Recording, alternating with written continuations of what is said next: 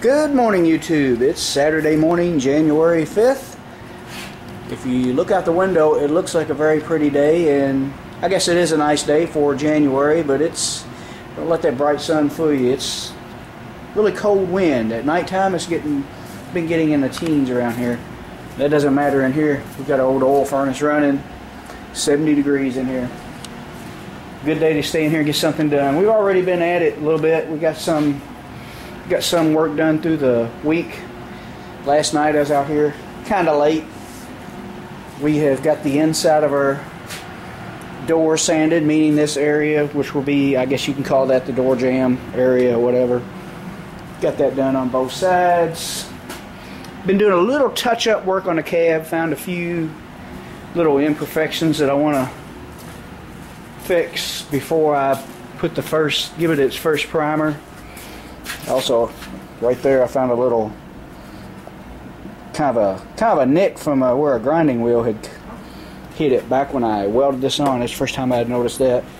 Had to put a little bit of skin on this right here back from a long time ago when I did the cab corners. I had to replace some of that. Stuff like that. And something else I did, I was been kind of figuring how I want to tape these doorways off when I do primer this and when I do paint it. Of course, you see I got this taped from the inside, but I don't fully trust that because it's held on with duct tape on an area that won't show, so we're not worried about the strong duct tape leaving sticky residue or something, because that would be behind door panels and stuff like that. But I went ahead and brushed, say like this area, on all the window openings except for the front. We're not removing the front window. See how I did that with I brushed on the POR 15 paint. Did it all the way around. This will not matter, as if you remember, I removed the window or the door weather stripping from it. So that will be covered up, and as far as that being covered up with black paint, that's good enough for me. Like I said, you won't be able to see it. Actually, the weather stripping comes out to about here. So, and the reason I did that is so I can tape off this. It would make it a lot easier to tape off on this outside area and block all this off with paper. And that way I can go ahead and spray it and not get any overspray in there. It would just make it easier on me. So I went ahead and did that. And what we're going to do today, this video will be over whatever I get done the entire weekend. We're going to go ahead and start disassembling our door hinges.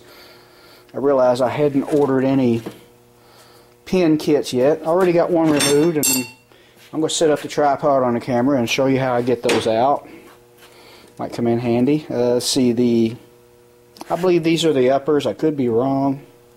I'm pretty sure they are because the spring goes on the lowers. But before you take something like this apart, it's a good idea to take a photo or do one side at a time. I thought about doing one side at a time. I said, the hell with that. I want to get these disassembled so I can sandblast them while they are assembled. And I want to paint them disassembled, because when these are together, as you can see on this one that I haven't taken apart, you're going to have an area you can't get to. And that's an area that, will be rusted in as the hinge swings. You want to be really picky about the work you do. I'm somewhat picky about some things and not picky about others. It's hard to cover all that area that's under that hinge, is what I'm trying to say. And yeah, but what I did, I went ahead and took a photo of it, and that way if I take it apart and then when the pins come in, which I just ordered this morning, if the pins come in sometime next week, it's very likely that I will forget exactly how they went together. And it's very easy to do. Something can look really simple when you take it apart, and then if you leave it sitting for a while and then you go back to put it together, you're like, how did that go together again? And it's really easy to forget. So it's always good to take photos. And this camera that I've got here, I love it for close-up photos. My old digital camera that did nothing but take photos, anything up close was blurred. This thing here, you can once it focuses, you can take a picture like that and get really detailed photos. But enough talking. We'll go ahead and I'm going to set up a tripod and show you how I took this one apart. Yeah, this one right here. Okay, now that one, just noticing something, that's why I'm hesitating here. Evidently, that one's been replaced before because it's got a cotter pin in it, whereas these do not. And I'm not sure, but I think I'm going to have to grind those pins off to get the old ones out. And the new ones will come, I've seen pictures of them, ordered them through LMC Truck. New ones will come with a pin and a bushing. They look like they're made out of brass or bronze. And the new ones have a groove right about here with a snap ring that goes over the end of them. But it looks to me like I'm going to have to take a cutoff wheel, cut these. Maybe not. We'll stick it up in the vise and tap on it a little bit and see if that pops out of there. I've got a feeling I'm going to have to cut them though. But set up the tripod. Stay tuned. Okay, as I showed you, these original bushings are a little different than that first one I removed. And I want to make sure I could get them out, or figured out a good way to get them out before I actually made a video on it. I went ahead and got the other top one apart, and it wasn't quite as easy as the first one I did, which someone has replaced at some time or another. Okay, I think how these things are supposed to go together is this is a bushing which is driven in through that side, and you got your pin coming up through this way. It's got a head on the bottom, looks just like that. There's your head, it comes up through like that. And I've got this set up here. I've got a piece of pipe under here so that the head, something big enough so that the head will go through it. And in a perfect world, you should be able to beat that pin out of that bushing and it all comes apart. But these are so tight that all it does is squeeze your hinge together and you can mess up your hinge. So what I ended up doing on the first one is I took my grinder and cutoff wheel and I cut off this, and that just seemed to make it all go so much easier. Actually, the bushing and all will come out easier than that pin, which is welded in that bushing with rust and time. So let's try that on video and see if this one works like the other one. Like I said, it wasn't quite as easy as I thought it was going to be, so I want to make sure I could do it before I made a video on it. First thing I'm going to do, like I said, grinder and cutoff wheel. Make sure you can see what I'm doing here, I'm hoping.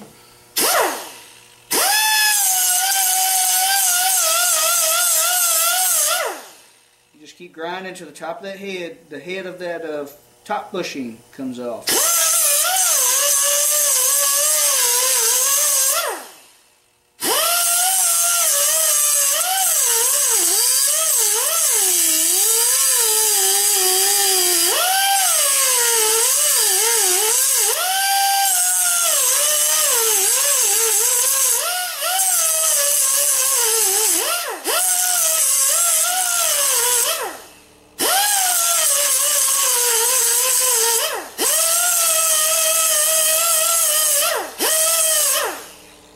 Now see if it'll beat out of there like the other one did.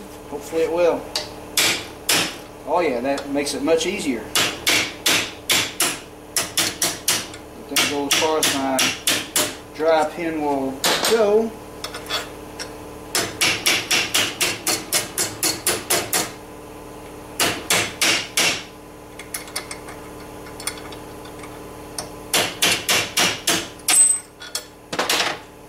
There's your pin. Through, out of the way, and yeah, cutting off that bushing makes it a lot easier. Now you have bushings driven in here,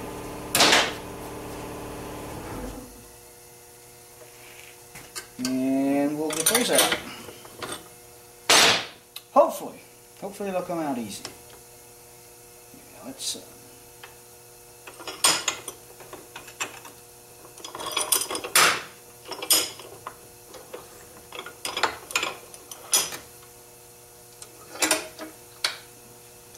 Swing this vise around. Hopefully, I'm not sure how well you can see what I'm doing here. Move this camera here. And as you see, we got a bushing here and here. The head's on this side and the other side. What I'm going to do is just take my punch, catch the edge of it, hopefully. Maybe a bolt would work better. It's got a flatter surface. Oh yeah, they come out. Those are actual bronze or brass bushings. So they come out pretty quick. Pretty easy.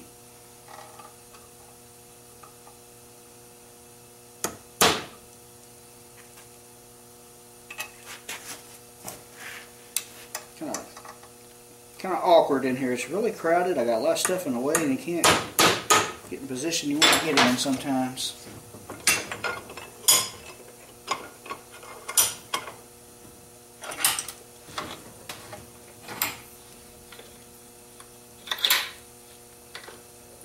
Let's try that.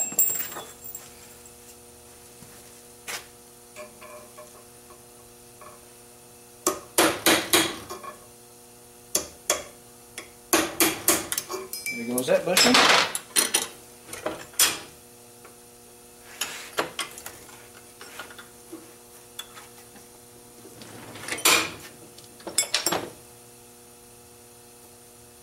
This bigger bolt works a little better maybe. I don't know. This punch had a flat surface on it. It would be easier. That just doesn't work very well. There we go. Seems like the bolt works best. And that's, with what I've got to work with, that's the easiest way to get those out of there.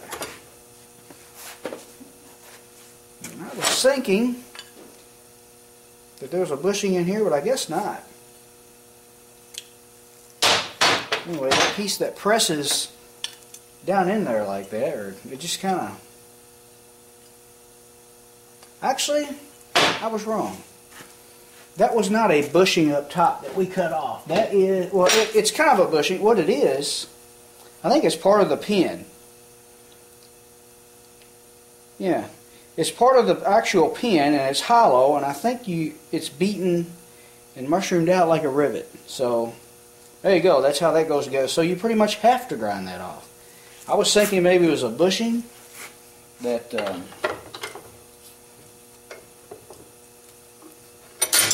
was pressed in there, or beaten in there, but I believe that's how it's made. The old pin, original pin, has got a hollow end on it, and when they put them in the new, I'm guessing they flattened them out like a rivet, just like that.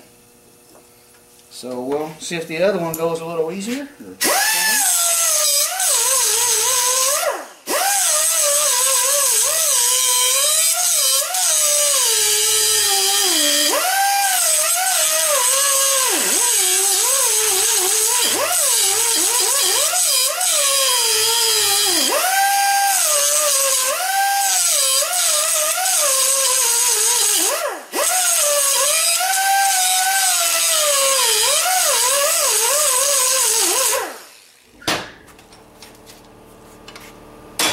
Oh yeah, that's what's going on there. I thought it was a bushing. My fault. But that's how we learn. Just try to do it and figure out the best way to do it.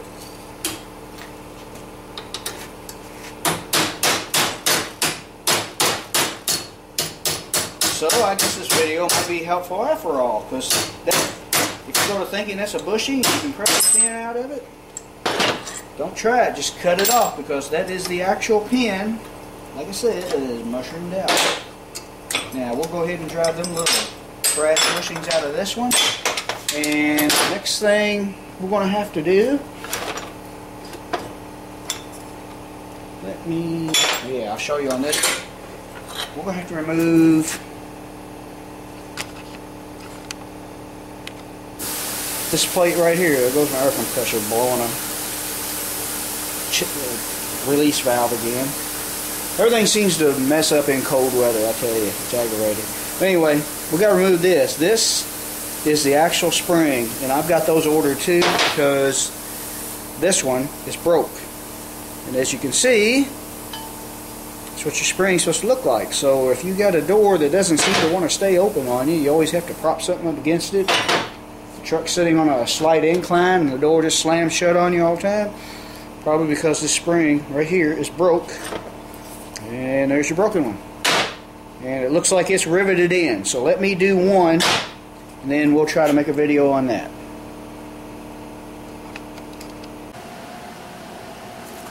Okay, we got one spring out. It's pretty darn simple. As you can see, it goes in just like that, and all it is this pin. You see it's got one pin on one side, you got one hole, and it just pretty much beats in there kind of like a rivet. All I did was stick it on top of the vise and beat it out, and I should be able to stick my punch right there. You can see the pin coming through and just beat it out. The other one came out really easy. Let's see if this one will most likely make a liar out of me and give me some trouble. You know how that goes. Let's see how it goes.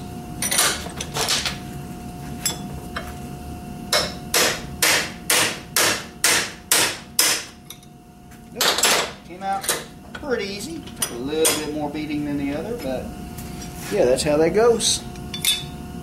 And really, I probably don't have to replace this one, but you know, whenever something goes together like that, that's bare metal on top of bare metal, you get rust, and that's why things go wrong, I guess.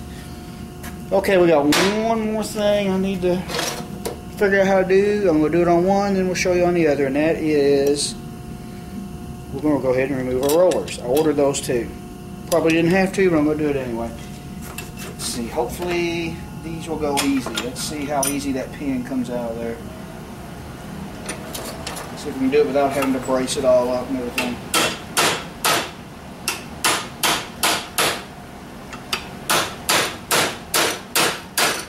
I'm moving my vise, but the pin's coming out. Tighten up my vise a little bit. Let's get them hung up in there. Ah, got it. Coming out.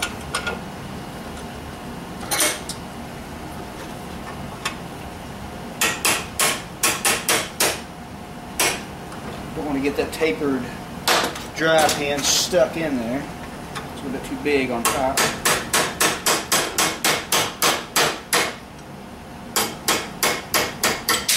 And there it goes. That's all there is to that. There's your rollers.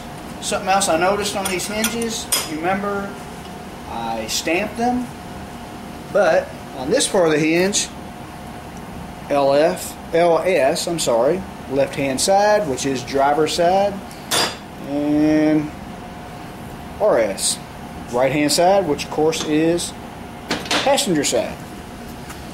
Okay, next thing we gotta do, we get to sandblast. I'm going to go ahead and sandblast my hinges. I don't want to mix up, get one hinge confused with the other, you know, one half of it with the other is what I mean. So we'll do them one at a time, sandblast a pair, you know, a set, and then lay them over here, put another in the tank, do that. And I also have 20 bolts to sandblast.